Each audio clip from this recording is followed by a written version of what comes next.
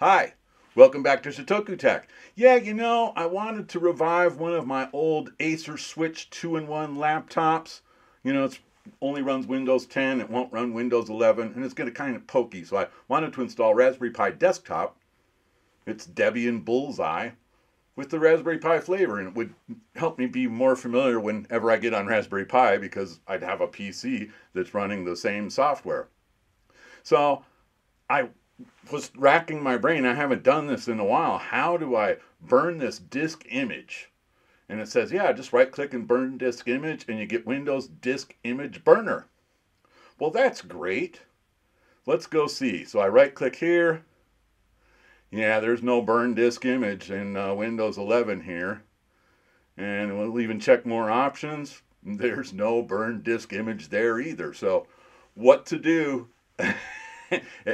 That's what I enjoy about this hobby is we always find one more thing we need to learn.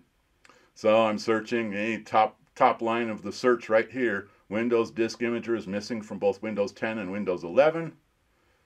Yep, can't find it. It's not in the context menu and we don't know where it is.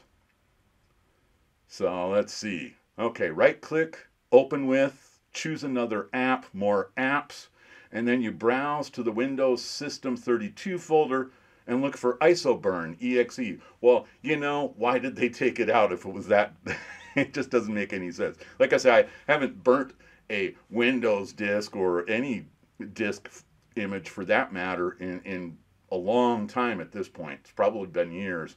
So I got my DVD recorder off the shelf, and this is how naive I was. I got a CD-ROM out, like that's going to hold the Raspberry Pi OS.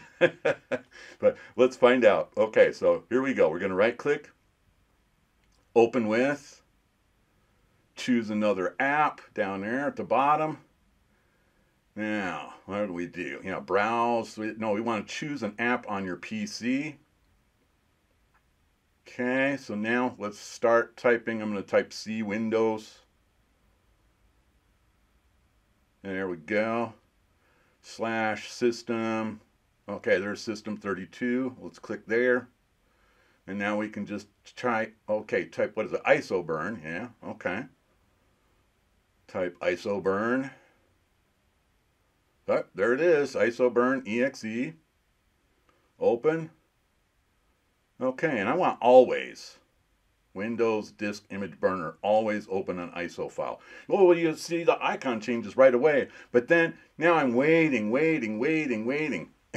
All I see is this Windows dialog in the background, and I guess it has to scan the whole ISO before it pops out here, but yeah, see, I'm looking for the Windows Disk Image Burner here, and I'm kind of freaking out. Yeah, Windows dialog. Yeah, that's a lot of help. Just waiting. Oh, there we go. I guess it had to scan the whole file. It's a 3.5 gigabyte file. All right. Yeah, let's give it a shot. To start burning the disk, click burn. We got the right DVD drive. Oh, yeah, my CD-ROM's too small. Okay, so let's try again. Here, I actually have a DVD-R in the drive this time. Whew, good thinking. So we're going to close that up.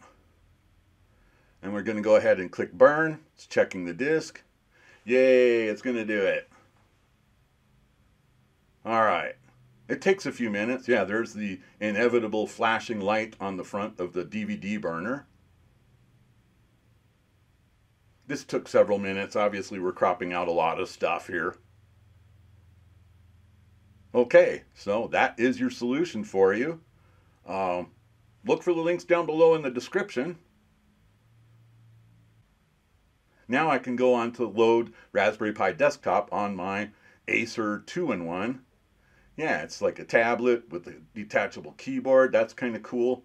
And right now, using a docking station, it drives those other two monitors. I want to see if I'll be able to do that with Raspberry Pi. Leave a comment down below. Give this video a like. And before you watch more of my Raspberry Pi videos, please click on subscribe. Thank you very much.